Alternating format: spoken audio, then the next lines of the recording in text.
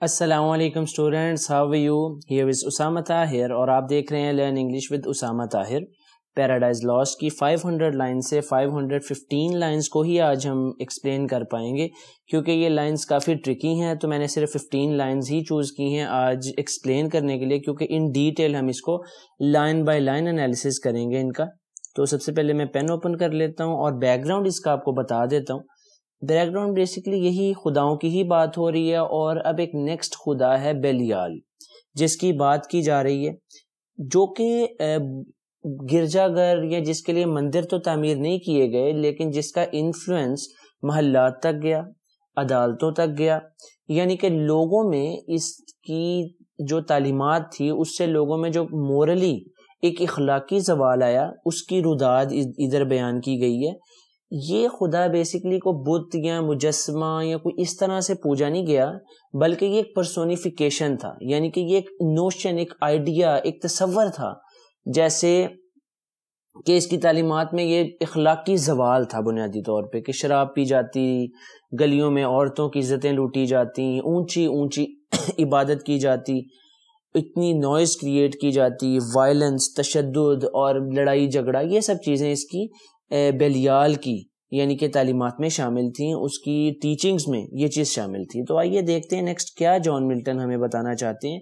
An injury N outreach, injury سے یہاں پہ مراد ہے، یہ میں پریویس لائنز کے ساتھ تھوڑا ریلیٹ کرتا چلوں، اس کے جو عقیدت مند تھے نا، بیلیال کے جو ڈیووٹیز تھے، جو ماننے والے تھے، وہ جو ریلیجس فیسٹیوٹیز کرتے، مذہبی جو ایک ان کے انعقاد ہوتے، ان کے اندر وہ اونچی شور مچاتے، غلط ملت کام کرتے، یہ گناہ کے کاموں کو انجری بولا گیا۔ این آؤٹریج، اور غصے والے کام کرتے، آپے سے باہر ہونے والے کام کرتے، ایسے کام جس میں ہوش کھو جائے۔ اینڈ وین نائٹ، اور پھر جب رات ہو جاتی نا، یہ 500 لائن سے ہم نے یہاں سے اب سمجھنا، اس کو لائن بائی لائن انالیسس کرنا سٹارٹ کرنا۔ اینڈ وین نائٹ، اور جب رات ہو جاتی نا، اینڈ وین نائٹ ڈارکنز، اور جب رات گہری ہو جاتی، تاریک ہو جاتی، یعنی مڈ نائٹ ہو جاتی، دا اسٹریٹس، گلیاں، دا vendor force the sons of بیلیال، بیلیال کے بچے وہاں پھرنا شروع کر دیتے۔ بیلیال کے بچے سے مراد یہاں پہ ہے بیلیال کے عقیدت مند، اس جھوٹے، اس خدا کے ماننے والے۔ فلون ود انسلنس اینڈ وائن، وہ گستاخانہ طریقے سے یہاں وہاں پھرتے اور شراب زدہ ہوتے، ٹھیک ہے، یعنی کہ انتہائی ان کا جو رویہ ہوتا وہ بہت برا ہوتا۔ Witness the streets of سوڈوم and that night ان جیبیا، یہ جگہوں کے نام ہیں، ان جگہوں نے ان کے جو ہے مظالم کو، کہ یہ جگہیں ان مظالم کی عینی شواہد ہیں، یہ معنی ہے ان کا۔ when the hospitable door exposed a matron to avoid worse rape، اب یہ لائن بہت زیادہ جان ملٹن کی جو ہے نا آئیڈیالوجی کو واضح کرتی ہے۔ یہ کہتا ہے ورس ریپ سے نا یہاں پر مراد ہے مردوں کا ریپ، یعنی کہ جسے آپ اردو میں کیا لونڈے بازی بول سکتے ہیں، یا مردوں کے ساتھ غلط کام۔ تو یہاں پہ یہ کہتا ہے کہ when the hospitable door exposed a matron، میٹرن کہتے ہیں نرس کو، جو لوگوں کا علاج کرنے میں مدد کرتی ہے نا، یہ پروفیشن، یعنی کہ نرس کے پروفیشن کو میٹرن بولا جاتا ہے۔ وہ کہتا ہے کہ ٹو اوائڈ ورس ریپ، یعنی کہ ایک عورت خود کو سرنڈر کر دیتی ہے صرف اس لیے کہ اس کے مرد کے ساتھ یہ کوئی غلط کام نہ کر دیں، تو وہ میٹرن ہوتی ہے۔ تو وہ ورس ریپ سے مراد یہی ہے۔ جان ملٹن ببلیکل ریفرنس بھی پیش کرتا ہے اس کے بارے میں، اور اس کا یہ ماننا ہے کہ مرد کے ساتھ غلط کام عورت کے ساتھ غلط کاری سے بھی زیادہ برا اور گھناؤنا ہے۔ تو وہ کہتا ہے کہ وہ عورت خود کو جو ہے ان جو یہ جنہیں آپ غنڈے کہہ سکتے ہیں، جنہیں آپ فساد برپا کرنے والے لوگ، بیلیال کے عقیدت مند، ان کے آگے حوالے کر دیتی ہے کہ اس کے مرد کو، یعنی کہ کوئی اس طرح کی اذیت سے دوچار نہ ہونا پڑ جائے۔ تو یہ اس مذہب کی ایک جو ہے نا آپ کو ہائی لائٹ کیا گیا ہے کہ اس مذہب میں کیا ہو رہا تھا اور لوگ کس طرح سے اخلاقی طور پر زوال کا شکار تھے، یعنی کہ جسے آپ ہندی میں یہ بولتے ہیں کہ اب مجھے اتنی ہندی تو نہیں آتی، لیکن میں کوشش یہ کرتا ہوں کہ میں ایسے ورڈز ہی اردو کے بھی استعمال کروں یا ساتھ انگلش میں بھی بتا دوں، یعنی کہ ریلیجس اور سوشلی وہ بہت زیادہ ڈاؤن فال کا شکار تھے۔ تو آپ ان الفاظ سے بہتر طور پہ سمجھ جائیں گے، ان کی پرورش یا ان کی جو رسومات تھی، جو ان کے عقیدے تھے، وہ انتہائی غلط تھے، ٹھیک ہے, ریتی رواج جسے آپ ہندی میں بول دیتے ہیں.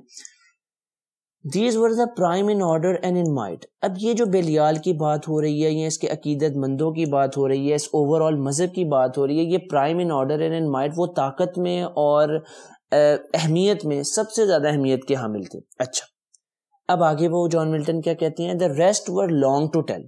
اس کے بعد جو آنے والے ڈائٹیز ہیں, جو دیوی دیوتا ہیں, ان کی لسٹ بہت لمبی ہے. لانگ ٹو ٹیل یعنی کہ بہت زیادہ گریک میتھولوجی میں آئے ہیں اور پوری دنیا میں ہی آئے ہیں. دو فار ریناؤنڈ دی آئونین گاڈز, زیادہ تر جو مشہور ہوئے ہیں وہ آئونین گاڈز ہیں. آئونین گاڈ کا بیسیکلی آپ گوگل بھی کر لیجئے گا, ویکیپیڈیا پہ اس کا پورا موجود ہے. اگر آپ چاہیں تو میں اس کا لنک بھی نیچے ڈسکرپشن میں دے دوں گا, کیونکہ ویڈیو میں اتنا ٹائم نہیں ہوتا کہ ہم ایک ایک پوائنٹ کو اس طرح سے ایکسپلین کریں کہ وہ پورا واضح ہو جائے. تو دا آئونین گاڈز بیسیکلی جو ان کی گریک میتھولوجی میں خدا ہیں, جو اولاد کس میں سے ہیں, ارتھ اور ہیون کے خداؤں کی اولاد میں سے ہیں. یعنی کہ ان کے آگے یورینس اور ایک اور خدا نام ہے جی ای, کچھ جگہوں پہ لکھا ہے. تو ان کے آگے سے خداؤں, ان جو ہے ماتا پتا یعنی ماں باپ سے آگے جو نسلیں چلی ہیں وہ آئونین گاڈز کہلاتی ہیں.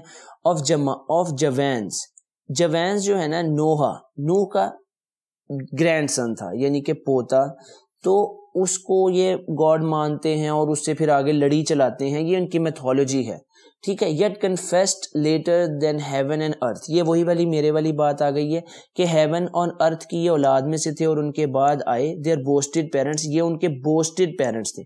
بوسٹڈ سے یہاں پر لفظ کا استعمال کیوں کیا گیا ہے, یہ میں آپ کو تھوڑا سا سگنیفیکنس رکھتا ہے. یہاں پہ جان ملٹن فلی شیور نہیں ہے کہ یہ ان کی پیرنٹس تھے بھی ارتھ اور ہیون کے, نہیں.